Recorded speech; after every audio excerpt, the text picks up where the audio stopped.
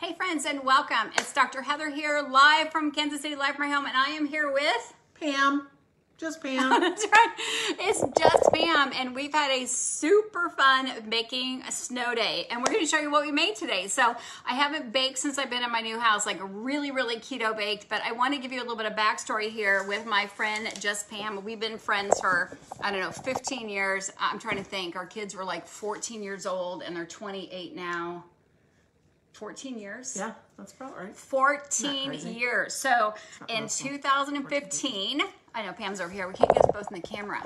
So hey, Justin, good to see you all the way from across the pond. So in 2015, right after my accident, Pam was so kind and dear and said, what can I help you do? And I said, I need some fat bombs. I need some waffles. She's like, okay. I'm like, but not just any waffles. I need some keto waffles. So I gave her a recipe and off to baking she went. And fast forward, a couple years later, Pam continued to bake for me. My health continued to get better. Pam continued to lose about, I don't know, 20, 40, 60, 70, 90 pounds as she fast forwarded and continued her journey towards better health. But such a dear person to say, I don't really get this, but I'll bake whatever you do. I'll make whatever you say. I don't understand this fat concept, but I'll do it because you ask. And that's the best thing about friends is that they just ask without questions.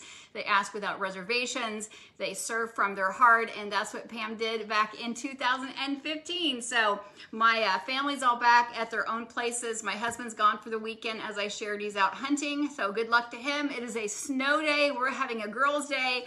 And we said, what do we do? Do we go out to eat? Do we watch a movie? No, we bake. We make bagels. We made waffles, and we had a super fun day. I actually pulled up an entire page of recipes. You know when you like go to the grocery store hungry and you want everything? Well, that's what happens when you haven't baked for a while. You're like, where do we start from? What do we make? So true. So I am gonna turn the camera around unless Pam wants to say anything, and I'm gonna have her show you what we made today. But first of all, if you've ever made a waffle, put it down here. If you love waffles, drop some hearts. If you don't like waffles, just say, I don't like waffles. But if you do love waffles, put a waffle down, put some hearts down. These aren't all regular waffles, though. These are not just regular waffles. Yeah, and let me know where you're joining from. Christina, hello from Kentucky. Lori, where are you watching from? Heather Stein, nice to see you. And so Pam has done a new twist on the Everything But Bagel Bagels. So if you go to our YouTube channel, which is Ask Dr. Heather, you're gonna see Pam baking a bunch of bagels, baking a bunch of other waffles. But today we really mixed it up. I wanted to say true to the dairy-free concept, and she frowned and showed me. I actually went to Target and bought some different dairy-free options, which if we can grab those. So most of the waffles call for dairy. So I actually found two different ones. I was proud of myself. I went and got Soyco, which is made of potato starch, tapioca, and the konjac root, which is what Miracle Noodles are made from. Also got Diet cream cheese, which is tapioca, also a little potato starch, a little bit of coconut flour. Pam said, wait, hold on. You have not been to Costco for a while. You're missing out, girlfriend, because they have a super big bag of Veal Life. And Veal Life is actually the same thing. Potato starch, coconut oil. It's got a little bit of palm kernel oil in it, a little bit of lactic acid. This is paprika, potato, and a little bit of cornstarch. So it still has a little bit of grain in there. And they do have a little bit of carbs because they're using grain, but it is dairy-free, which is exciting because a lot of these recipes you find you can't use. The great thing is oftentimes when you're doing dairy-free keto baking, it gets dry because there's no fat in there. You know, cheese makes it nice and fat and gooey, but these baked it amazing. It used to be when we made the bagels, you only had to use Kraft. It's the only one that worked. And yes, we'll drop recipes down below, so hold on. But I'm gonna let Pam tell you how she made these because we used all Veal Life today. And then the Macayo cream cheese out of cashew. I'm gonna grab that, sorry. Nice picture, sure, nice close-up picture there.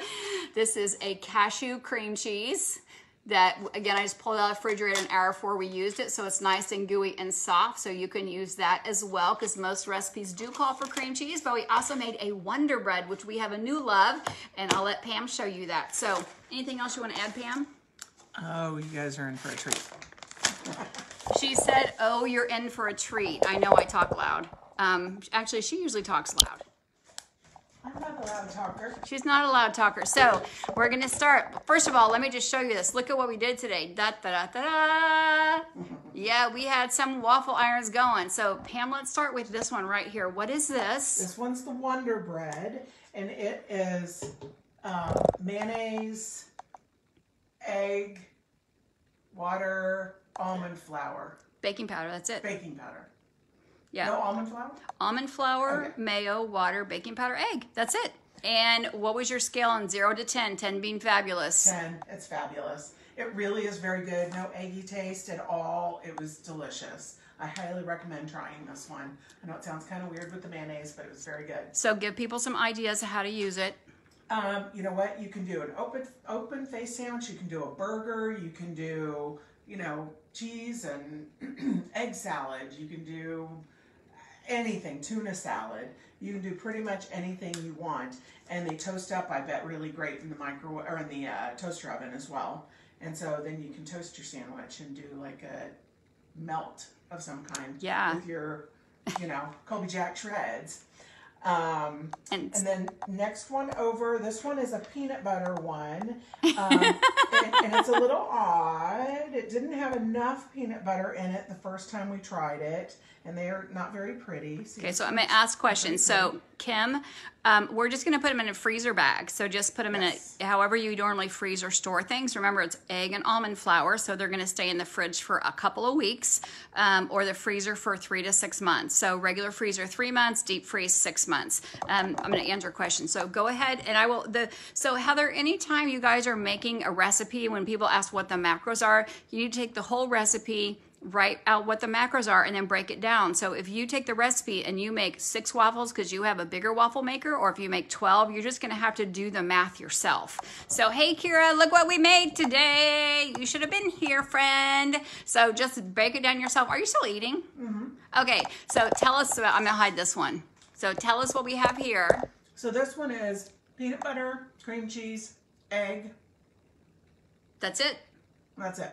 And you could use any nut butter. You could use sun butter, you could use almond butter, you could use macadamia nut butter. That's what I'm snacking on. It's delicious. It is we put so little chocolate good. chips in the middle. Yum. And so then we actually did a little Wonder Bread and put some blueberries in here. But if you saw the other side, it looks like, oh, that looks really good. So put a few blueberries in there. You could definitely freeze that, pop in the toaster. And the blueberries were caramelized to give it some sweetness. And there's only a few in there. So the next row, we perfected. This one, we perfected the peanut butter. Added a lot more peanut butter because we realized we only added half as much as we needed in this one. Could it be we were talking too much? Never. Kira, we'll get the recipes posted. And then so for this one, it was 2 tablespoons of peanut butter. Nope. 2. 4 tablespoons peanut butter. 2 egg. 2 cream cheese. Gotcha. Okay.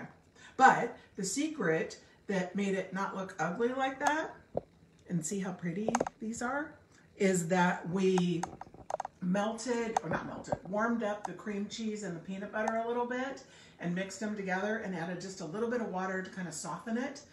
And then we added egg that had already been beaten.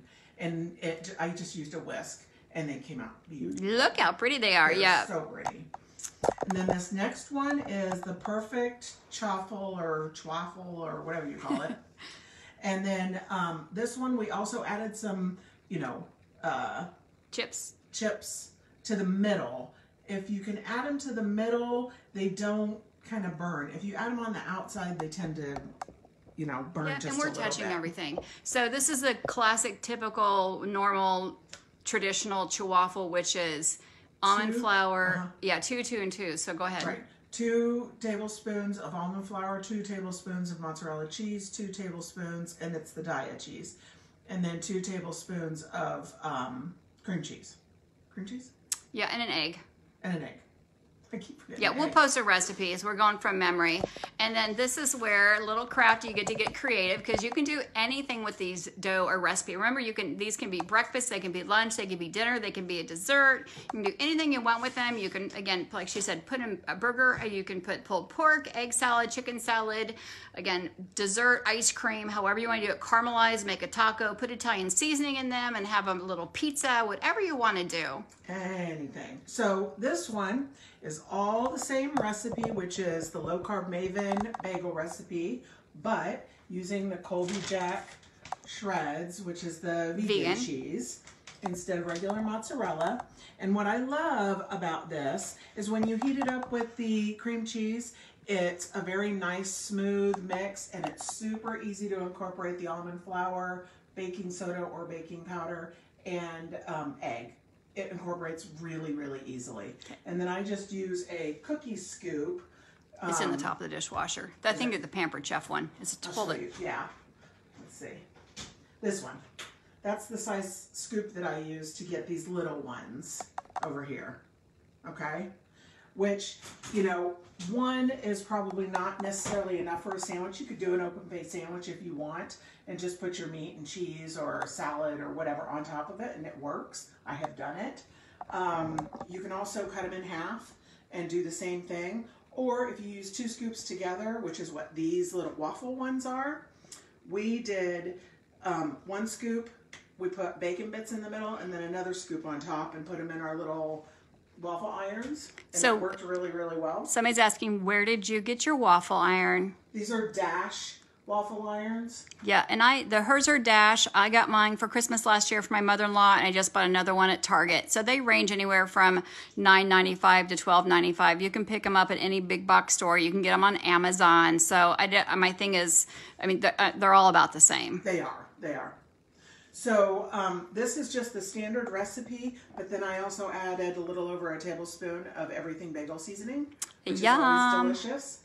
And so this last one, this is a heat and serve sausage. It's fully cooked, and it's 2 scoops. So I just did a scoop on the bottom, set the sausage down in the middle, and a scoop on top, and we baked them for 12 minutes at 400, and you have a little breakfast sandwich. So that is that is an Applegate turkey sausage, which are nitrate-free, MSG-free. You get them in the freezer section at the health food store or at the grocery store. It's not the Jimmy Dean with all the processed stuff in there. So you can put them in the freezer. Kids will love these. You can grab and go. It's a great snack. I would probably guess to say, again, these are about probably 70 calories. But again, when you're doing a recipe like the one Pam made, add up all the ingredients, look at your bag, because if you have 3 or 4 different types of, and we did an Instagram story on this, you can pop over to Instagram and look at our story we did earlier. We showed the 3 different types of almond flour. You want to add up your total ingredients and then divide it by the number of things that you make out of it. So if you end up making like 12 waffles or 10 waffles, then that's where you're going to get your calories and macros from. So this was a double recipe, and it did 36 single scoops. Good to know. So because it's supposed to make 12 full-size bagels. 12 full-size bagels. Yeah, and I do have a picture. So if you hop over to YouTube on Ask Dr. Heather under Keto Baking, you'll see that Pam actually doing the full video of making the keto bagels and what they turn out like, rolling them, how you make them in the shape of a bagel. So we have a whole video over there, and I'll actually post that YouTube video down here below. But any questions for Miss Pam before we jump off and go have a girls' night and watch a movie? But thought we'd just show you some fun things, and we will post all recipes throughout the rest of the day. We'll take a picture of each one. But Pam, your favorite today, this is kind of hard because... Well, these are my all-time favorite all the time. But for today, new and different, I said the Wonder Bread was my very favorite because that's brand new and delicious. But this peanut butter is a second. I mean, they're like right in there because that is new and different, and what a yummy...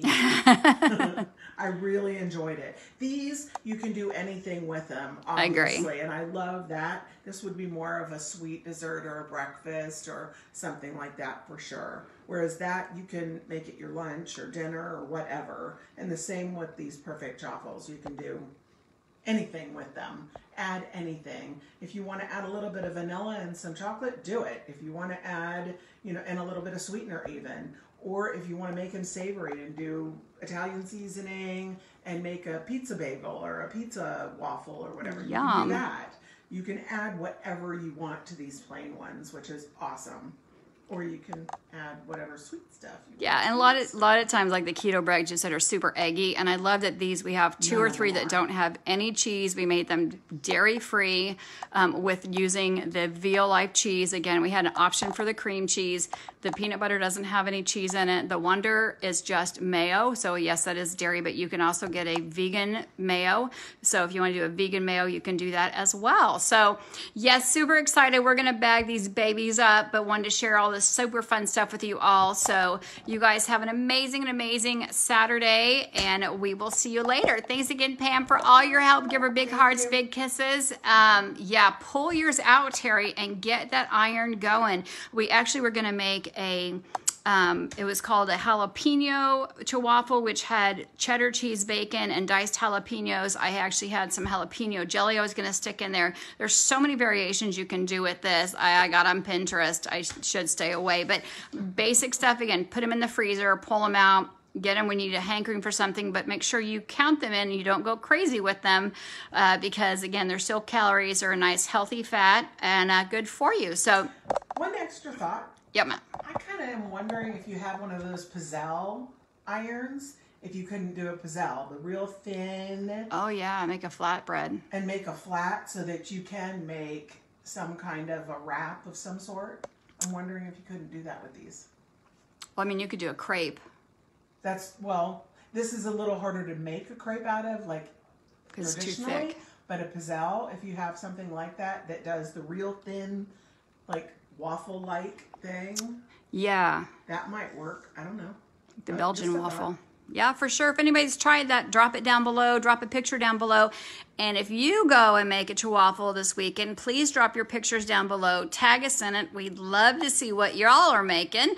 And we're having a snow day here. So we're going to, again, get this bagged up and we're going to start a movie. If you got a movie suggestion for a girl's flick, please drop that down below. And good to see you all. This is Pam and Heather from Kansas City saying have a good night. Bye-bye, friends.